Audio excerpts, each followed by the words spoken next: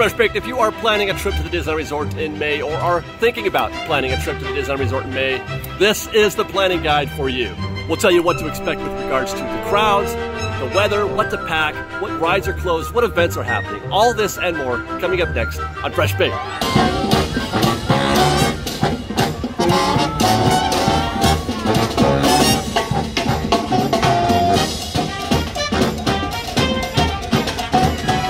Our guest, ladies and gentlemen, with Belle. That's new. Well, it's not new. It's something that they used to do, but they haven't done for a long time. That's my recollection anyway, so welcome back, Belle. So May at the Disneyland Resort. It's the last month before, you know, the proper summer season. But the good news is that you're not getting any of that summer weather. A lot of people think it's the beginning of the hot weather in Southern California, but you usually don't get that until maybe July or August.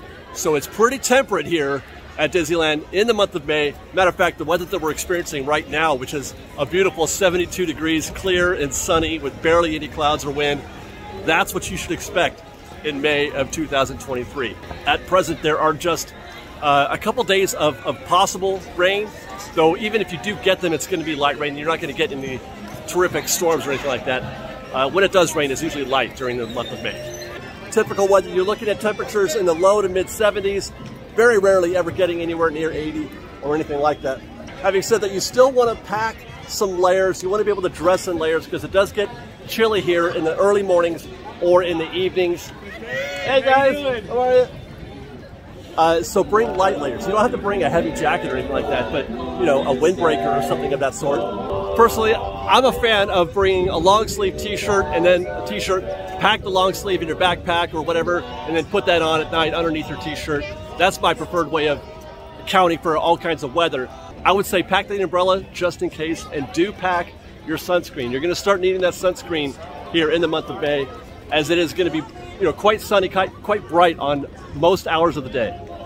Let's talk next about crowds as we approach Sleeping Beauty's castle. Just like the weather, the crowds that you're seeing today through the lens right now is fairly indicative of what you'll find here in the month of May at the Disneyland Resort. During this time of year, the crowds are pretty standard. They're pretty consistent, actually. About as consistent as you'll get for most of the year. And that is to say that it's neither a very slow time, nor is it a super bonkers busy time like you might see during, you know, the Halloween holidays or the Christmas holidays. Even though I'm having some difficulty negotiating the bridge at the moment. That's because everybody's getting their pictures. But you don't see the crowds get too low, nor do you see them get too high, and it's usually always generally in that same crowd level, medium plus. You can even go back to previous years. Last year it looked just like this. Previous years, 2016, 18, 19, what have you. It's pretty consistent. Like right now, as we move our way through Fantasyland, this is par. This is standard. Expect just what you see here in May. Wait times are generally going to be, you know, less than an hour for most attractions. I haven't looked at the tip board yet for today, but the only attractions that are going to get up there in wait times are going to be Space Mountain and Mickey and Minnie's Runaway Railway, which we're going to be talking about some more here in a little bit.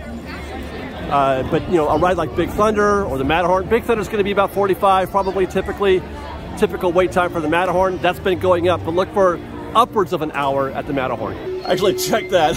The Matterhorn is going to be closed in May. I'm very sorry. We'll talk about more of that coming up in a little bit as well. Standard Tomorrowland, standard Adventureland. Indy's closed, also standard. Standard Frontierland, and so on.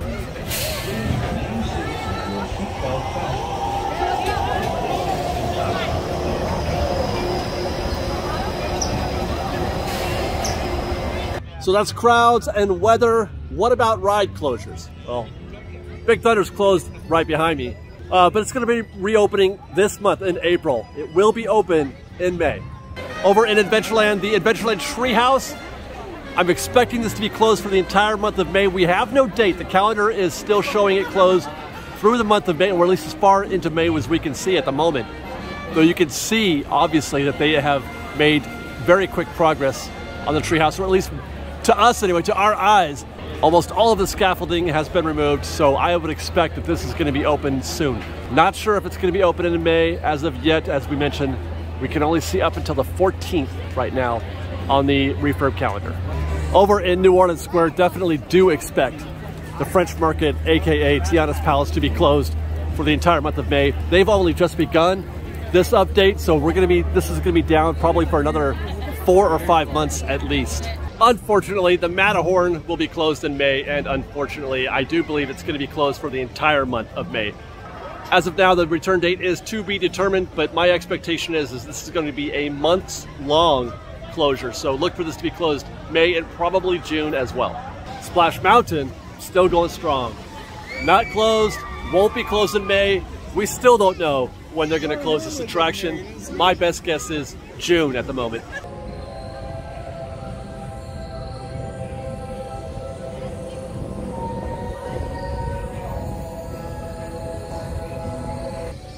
If you're a Star Wars fan, May is your month. Lots to do here, obviously, at the Disneyland Resort during the month of May. You've got Star Wars Day, Star Wars Nights, and, well, heck, they're just going to go Star Wars Month. Star Wars Day is May the 4th, and they do celebrate here at Galaxy's Edge, Tomorrowland as well. Definitely going to be some food, which we're going to get to in a minute, but there's also going to be, typically, there is like a whole lightsaber thing that they do, a gathering of Star Wars fans down by the Millennium Falcon. Everybody breaks out their lightsabers. It's kind of awesome, actually. I've attended a few of these, and it's pretty great. Meanwhile, Star Wars Nights, May 2nd, May 4th, May 8th, and May 11th. These are hard ticket events, separate from your standard Disneyland or Disney Park admission. So if you're going to be in the parks on one of those days during May and you're not going to Star Wars Night, understand, know in advance, that you have to leave the park by 8 p.m. They clear the park at 8 p.m. of all non-event ticket holders. But the good news is that there's plenty to do besides Star Wars Nights for you Star Wars fans who don't want to or are unable to attend one of the special, Star Wars Nights. Star Wars Month lasts for the whole month, and it's both here in Galaxy's Edge and in Tomorrowland. And by that I mean there's going to be specialty food, specialty merchandise, etc. throughout both lands for the entire month of May. As a matter of fact, I think there's going to be some merchandise specific to Star Wars Day. I believe it's being sold already on Shop Disney, but it's supposed to be in the parks by the time Star Wars Day rolls around in May. So be on the lookout for that Star Wars Day merchandise. Disney hasn't yet released a foodie guide for Star Wars Day, Nights, or month as of yet, although you should expect the foods to be different for Star Wars Night than they are for Star Wars Month. There are specialty items for only those Star Wars Nights. But we can look back at the 2022 foodie guide and hope that we see, there's some really good items that I saw last year. There's the 5 Blossom Bread at Oga's Cantina. There's the chocolate chip sweet sand cookie at the Blue Milk Stand, which is interesting if only because it's the only time of year basically they sell food of any kind here. Normally it's just blue or green milk. And while you're there at the Blue Milk Stand, you might be able to pick up the Moncala Swirl. It's a twist on the blue milk. They put like I don't know what it is, but it's just bright shimmery swirl that they put on top. Give it a shot. And perhaps my favorite of all of them is the Mustafar Parfait at the Galactic Grill in Tomorrowland. It's literally a lava cake, which I find just absolutely sublime. It's genius. As a matter of fact, while you're in Tomorrowland, stop by Space Mountain, which will become Hyperspace Mountain. Disney has confirmed that they are going to bring that back this year. Know before you go, though, this will be a competitive attraction. In years past, I've tried to ride Hyperspace Mountain. Standbys were, an hour to 2 hours. Lightning lanes are sold out. So, plan ahead a little bit if you are interested in taking on Hyperspace Mountain. Do plan ahead a little bit. Don't approach it casually. That is to say, mostly on Star Wars Day. If Star Wars Nights, you ain't got to worry about it. Star Wars Nights, you're going to have plenty of opportunities to ride. Star Wars Day, very competitive. Same thing, actually, for Galactic Grill. Do your mobile orders, plan ahead on your mobile orders for Galactic Grill. But throughout the rest of the month, you'll probably have a little bit less competition for those specialty foods and for Hyperspace Mountain. Don't forget, by the way, that Single Rider has returned to Space Mountain. Watch our video, our What's New video on that topic. I'll put a link below. It'll discuss how you can take advantage of Single Rider, and that does obviously apply to Hyperspace Mountain. By the way, I cannot forget the Wookiee cookie at the Grand California Hotel. They have that seasonal thing over there, the same place where they do the displays, which, by the way, they're doing a Star Wars themed display, I think again this year. It's a Millennium Falcon. It's cake. It's a giant cake thing. Anyway, check out or go try the Wookiee Cookie at the Grand Californian Hotel in the lobby. What else is going on in the month of May? Well, May is obviously Mother's Day. Now, they don't celebrate per se here at Disneyland. They never have really, but if you are happening to be here for Mother's Day, there's a few things you can do to help celebrate that with your mother. There are the character breakfasts are awesome. Storytellers Cafe at Grand Californian, Goofy's Kitchen at the Disneyland Hotel, and then obviously Minnie's breakfast at the Carnation Cafe. Those are great. They do have, I think they're going to be having, or they typically do have treats at the Grand Californian Hotel as well, in the same place where they're going to have the Wookiee Cookie. And then I would say look for treats at Marceline's, perhaps. That's one good option. Also, there is Memorial Day coming up in May. If you're wondering if it's going to be busy that day, yes, yes it will. Typically, actual holidays are traditionally very busy at the Disneyland Resort, which is the opposite of some conventional thinking. Memorial Day will be very busy. Like Mother's Day, though, they don't do a lot of celebrating. One event that I would recommend for Memorial Day is the flag retreat ceremony. They do this every day throughout the entire year, but they make a little special effort on Memorial Day. It's just got a little bit more, I don't know, feeling to it, I guess. And it's also, if you're interested in going, very competitive. The seating here at Town Square is difficult to come by. You got to plan ahead. I'm thinking, I mean, if you want to sit, at least an hour probably, but you know, just know that it's going to be very tight, very compact, and it's going to be difficult to see from certain areas. They do move the benches around a little bit, and they do allow for seating. You know, they rope areas off that are specific for that show. But yeah, if you want to try to catch the flag retreat ceremony on Memorial Day, plan ahead a little bit.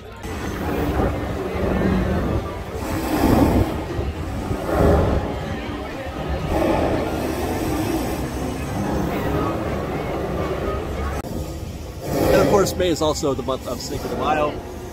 Disney there's no planned celebrations or anything like that here in the park or even in downtown Disney. There are, however, plans for, I believe, they have in the past, Asian American, Hawaiian, and Pacific Islander Month is in May. That's nationwide. In the past, Disney has done some events in some Mark Twain. Smoke's yelling at me. They have in the past done some events here at the parks to celebrate that, a month-long deal. Kind of like what they do for Lunar New Year, except it's all in downtown Disney. There isn't anything in the park specifically. Also, obviously, you've got the Disney 100. That's going to be going on all year. People are still celebrating that. That's a lot of your themed event food will be here for the 100th. And then your nighttime entertainment. Fantasmic is still running, I believe weekdays or weekends only at 9 and 10:30. Wondrous Journeys, the new fireworks show, that's showing nightly. However, it's projections only during the week, Monday through Thursday, and then fireworks Friday, Saturday, and Sunday. That show is at 9:30 nightly. Parades, Magic Happens, running daily, 3:30 and 6:30 p.m. And then World of Color 1 and DCA. The schedule, the calendar shows it 3 times nightly, 9 a.m. or 9 p.m. I should say, 11 p.m. and 12:45 a.m. Although I do believe, I'm fairly certain that 12:45 show is part of the grad night. That's not a usual or regular thing. The park's obviously closed by 10 p.m. most nights. And with that, last thing I want to talk about is park availability. It's just something that I pay attention to closely. I have been for a long time, ever since we started going to the reservation system. Things have softened up recently, but we're still not all the way there where you can pretty much go wherever you want. Taking a look at the calendar now in May, single day tickets are fully available for the entire month of May. However, if you haven't bought your tickets yet, you may not want to wait, because if we look at the April calendar, we can see that there's almost a whole week right now sold out. So they're still clamping down, they're still restricting capacity here, they're still limiting ticket sales. So you want to get them at least, I would say, a month early if you can, unless you're a local and you just want to show up. But if you're planning ahead, try to buy your tickets about a month in advance. If you have a Magic Key, things are also just as difficult there. You can get reservations for today and tomorrow right now, which is weird in April. But looking forward into May, some of those days are already starting to sell out now as well. So if you have a Magic Key, but you're planning, you know, a trip if you're out of town, start looking at those dates now. And oh my God, I can't believe I almost just went a whole video, an entire video, without talking about Toontown. We're here now. Toontown is open. Toontown is very popular. It has been since they've opened it. However, on this Saturday afternoon, things appear to be chilling out just a little bit. It's not nearly as packed as it has been the first couple of weeks. As a matter of fact, I just walked by Mickey and Minnie's Runaway Railway. The standby wait time was 30 minutes. It's, what, 4 in the afternoon on a Saturday. So that's pretty surprising. I was expecting things to be a little bit more packed. So if you are coming to Disneyland in May and you have designs on seeing Toontown, you could expect the things to be a little bit more normal as opposed to abnormal, as opposed to super hectic and busy and scary and I don't want to go in there. I think you can feel free, feel confident to come to Toontown and enjoy things, get in a couple rides, get some of the food. I would still suggest though, if you're looking at some of the Toontown merchandise, they sell out quickly. As the product arrives in the stores, it's usually gone pretty quickly. So make that the first thing you do. If you get to the land, if you're here in the morning, arrive in the morning, stop first at the Engineer Souvenirs, do your shopping, and then make your way around the park or around Toontown. Right here, this is a good indicator. Every time I've been to Toontown, this lane right here, this sidewalk has been full of people trying to get to Good Boy Grocers to get the picnic basket or the slushies. You can walk right up now and get one. So that's great. That's a good sign. It's still very popular. It's still busy, still crowded, but it's at least not as nuts as it was before. Well, I'll check that out. When I walked by, it said 30. I came back. Now it says 60, which I disagree with because there's no extended queue out here. The extended queue is a 60-minute queue. If it's inside the doors, you're looking at 45 tops. So once they get all these guests out here in there, which they can fit them all, they're looking at a 45-minute wait. By the way, if you want to impress your friends at Bigfoot, look out. Bigfoot is here. The trap is there, but Bigfoot is nearby. If you listen carefully.